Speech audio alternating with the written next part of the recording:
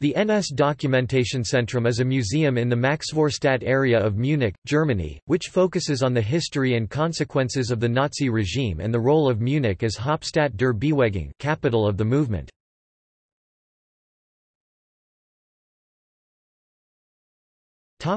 Establishment. In December 2005, the government of Bavaria announced that the museum would be situated at the site of the former Braun House, the Nazi Party headquarters, which played an important role in Munich as capital of the movement during the rise of the party and the enforcement of Nazism. The Königsplatz, a square for the Nazi Party's mass rallies, is in sighting distance.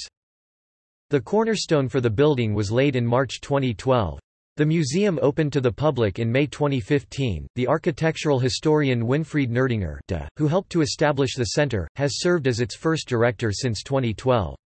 In October 2017, the museum announced the selection of Miriam Zadoff to succeed him as director, when he retires in April 2018.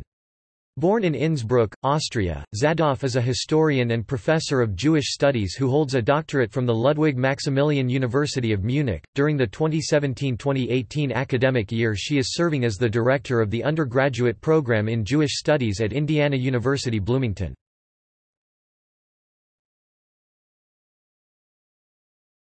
Topic: See also: NS Documentation Centre of the City of Cologne.